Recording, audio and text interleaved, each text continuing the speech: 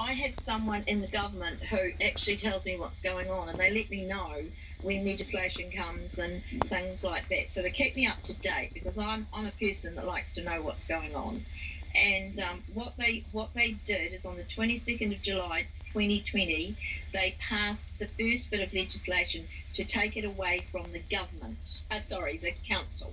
So the local councils all had their authority taken, and the DHB. So what happened was that they set up this new water regulator, and they've been taking it through the process and, passing legislation, because they can't do things unless they legislate. So that happened on the 22nd of July last year. So then I spoke to my informant, and they said that it will be next year, which is this year, in July, they'll be rolling it out. But today is the last day for submissions if you've got any concerns about the water. I tried to get on News Talk ZB and tell people, but nobody wanted to deal with it. So I'm very grateful for this platform to be able to tell you, because people need to know that they need to take responsibility, because our government is hissing and roaring with chlorine, with fluoride, the whole 9 yards. And so tonight is the last, at 12 o'clock tonight, is the last time frame for this. And then in July, the water regulator will be rolled out. Now, what's going to happen is they've got 7 CEOs, about 150 workers, and it will be divided up into 7 areas. And so they will rule over the water. The DHB will take the fluoride side of it, but it will still be under this regulator. The 7 Lords of Water, it sounds like some kind of religion that they're setting up. Well, 7 is the perfect number of God, if you know anything about scriptures. So I'm like, no, it's not for us, but this is, and they will dictate. So Leanne Dalzell, Helen Beaumont, I tried to call Helen Beaumont recently and talk to her about what was going on. She didn't want to know. She twisted everything I said around to be something I didn't. I'm very concerned for children, babies that are getting chlorine and fluoride down the track, that they're going to get it in their water, and it is very carcinogenic. Your cancer rate for chlorine is 93% more chance when you drink it or shower in it.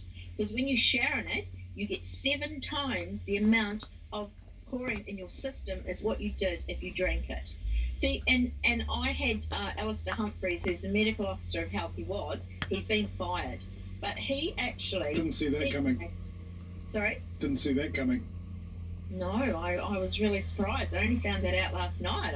I went looking to just find out where things were at, and he's gone, baby. And he was fired. So, unfortunately, poor old Alistair, but he was the one that enforced the chlorine in the water. So the councils don't have any responsibility to the public to do anything. They're literally off the hook because of the fact that they were enforced. But this new bad, isn't it? Is going to be rolled out in July. Really bad. They're trying to make rules and regulate, aren't they, Tribute? Yeah, in Northland we have two mayors that are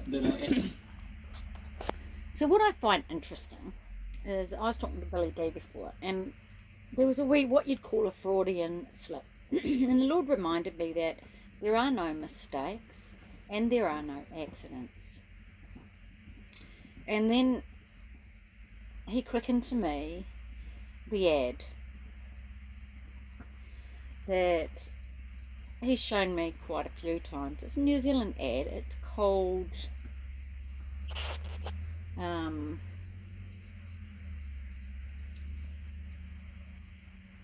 forget her name, Mrs. someone. She's teaching children, and there's 3 different ads I saw on Facebook. They just put them all together. It's a perfect clip. I sent it in Messenger, and it's about fluoride and how it really gets in. Fluoride gets in. So the Lord flips these things. So there are no accidents or mistakes that I use the word regulate instead of the word revelation. I didn't, but my spell check did it when I was talking to Billy D. And that a couple of minutes after that, I did a wee clip of the puppies, and I was talking about this one making all the rules. She's the matriarch because she had her puppies out here. She's allowed to make all the rules. So they make rules and they regulate, and now I've just heard Vinny, and it's all linked to fluoride. So that's our tortoise, moving sure and steady to win the race, with rules and regulations. So that's what they have, and that is their strategy. So what's the Lord's strategy? Tribute, eh? What's the Lord's strategy? Let's lay down your life, just like she is, all flat like that. Surrender all to Him, and He will light your path. Yeah, and it really does get in, because the Lord God can flip anything. So this teacher, who pretends to be some type of doctor teaching children, uses a piece of chalk, and she puts it in some blue water, and then she breaks the chalk, and you can see right into the center of it, and it really does get in. All the blue gets in, and it's all because of the fluoride. So all these rules and regulations the Holy Spirit is sharing with me now are how they plan to get in. They plan to get in. The Lord's flipped it because it's the Holy Ghost. How He gets in. How do we get more of the Lord? We soak in it. Just like that chalk. We soak in it. I know that everyone thinks we have to move past the 90s, the move of the Holy Spirit, but it's a mistake to think that that was not the Holy Spirit saying, wait, wait, and wait on me. Soak in His presence. Receive everything He has, so that when He ups the ante, and He will, it will get in, right in. Not like their chalk. The blue on the chalk only went round the outside and went in about 20%. We're talking right in, right through to the center of who you are in Christ, completely, let's just say, enlarged. Your tent is enlarged. You are able to receive and move to the next level of glory, because we are changed from glory to glory only in His presence. It's not even a popular message, because everyone wants to be out there doing, where the Lord wants us to spend time with Him in His presence, and only then can we see and hear what the Spirit of the living God is saying, that He flips it, turns everything up. He gives us all a heads up who are listening, who are sheep. It's not a derogatory term. The sheep are one with the shepherd as being David. We have the rock, and we know how to fling it right dead center into the head of the giant. That is what the Lord would be saying to us today. So flip it. It really does get in. Remember Matthew 22:11 and read backwards from there. Because instead of being outside, gnashing teeth, cast out into darkness, because you're not in the cloak,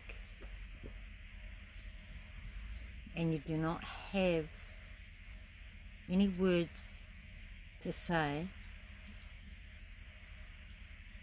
to justify you being there, because you don't know Him. See, because it's only those that know Him and have the time, and they're on the outside of the city. They're on the outside of the city.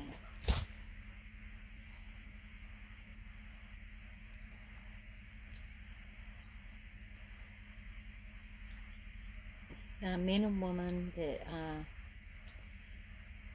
not highly esteemed in this world. They're from another world because they've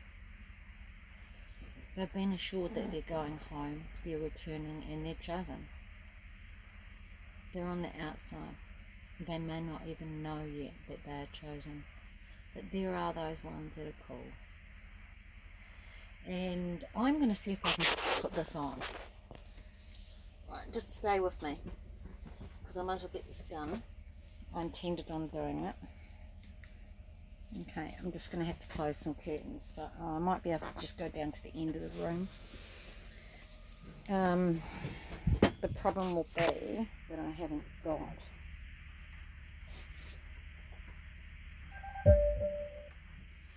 so it's my iPad, guys. It's my iPad.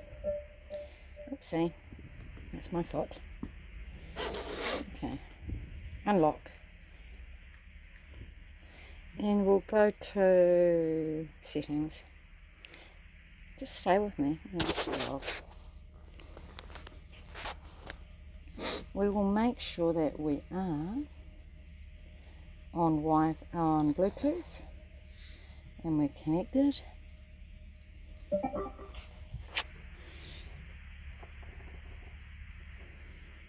And our volume is up.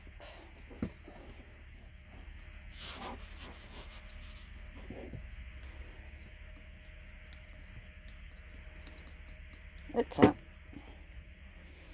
And we'll go to movies. Right, here we are.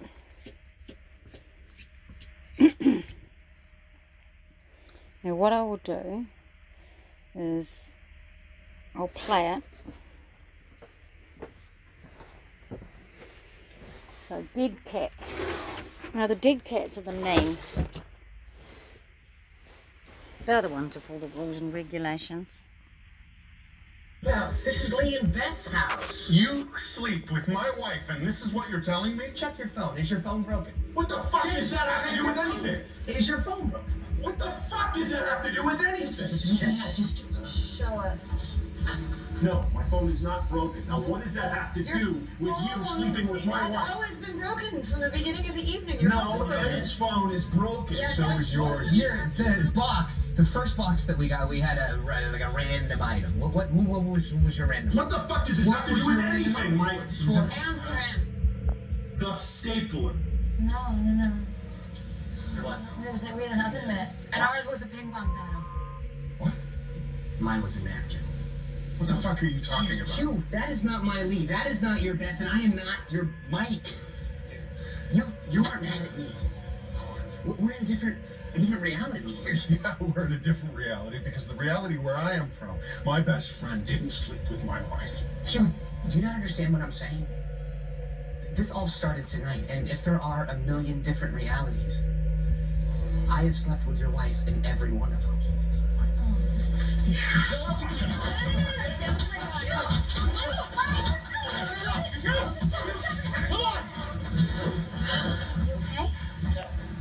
I'm gonna get some ice. I'm gonna get some ice. Are you okay?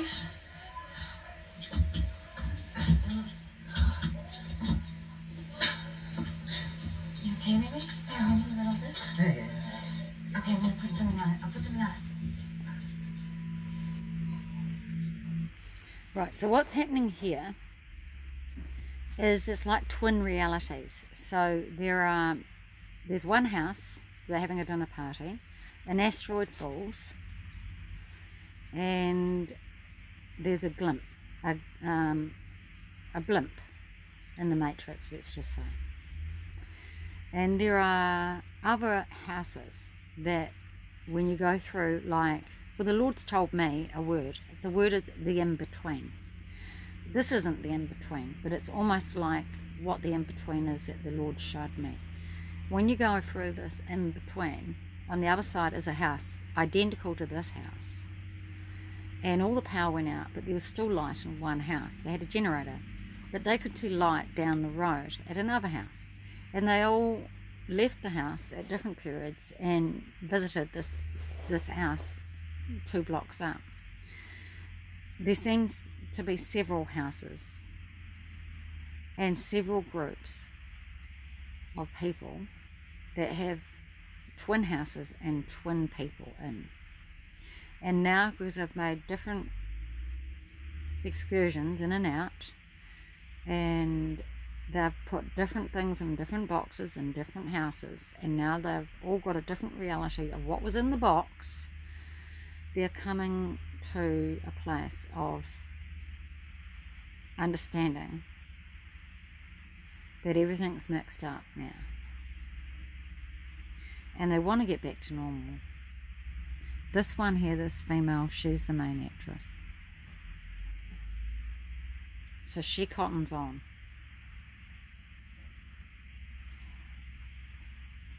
And in this next bit, the fella who slept with the other guy's wife says something. This is 2012, this movie.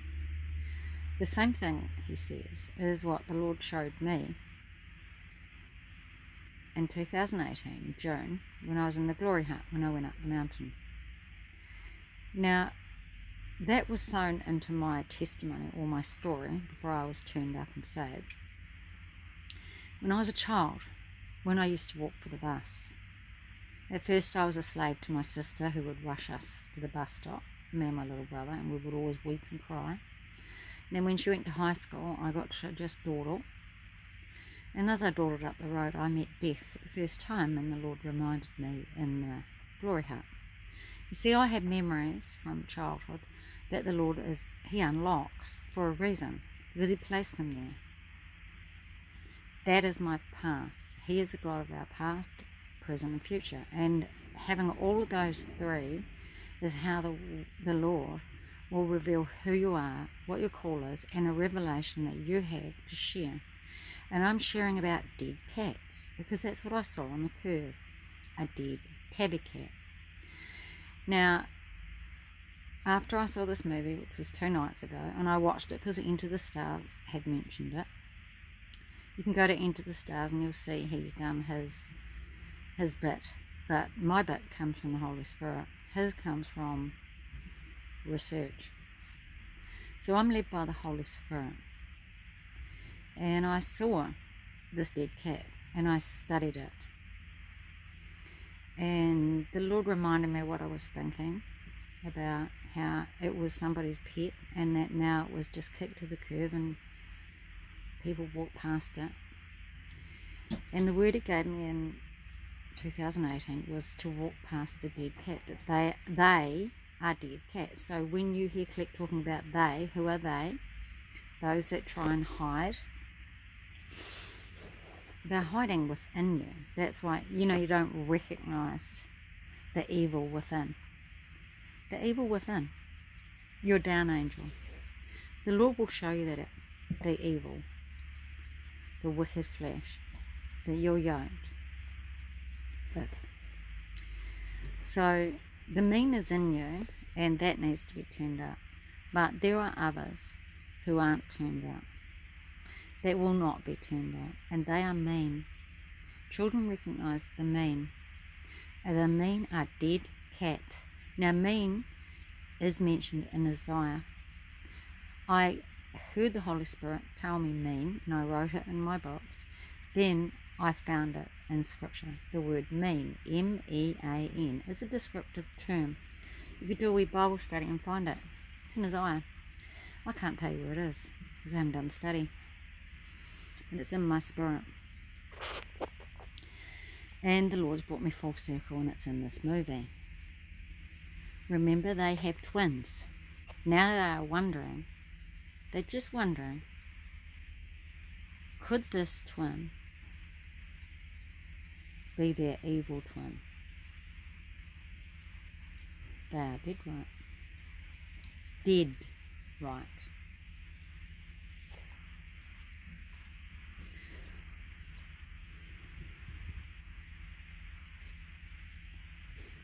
You know, I've made some choices that I'm stuck with. I'm stuck here. I'm like the dead cat, right? This whole night we've been worrying. There's some dark version of us out there somewhere. What if we're the dark version?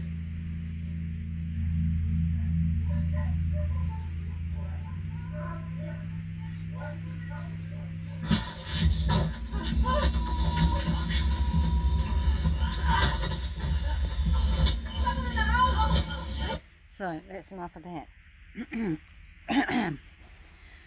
So there you go. God.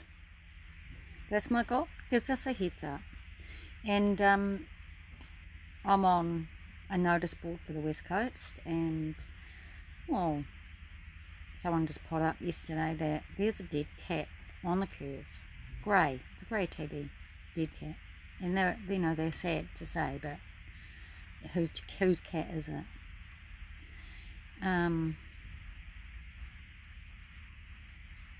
So the Lord's bringing me full circle to dead cats, just to tell you now, walk past the dead cats. Just walk past them. They are dead cats.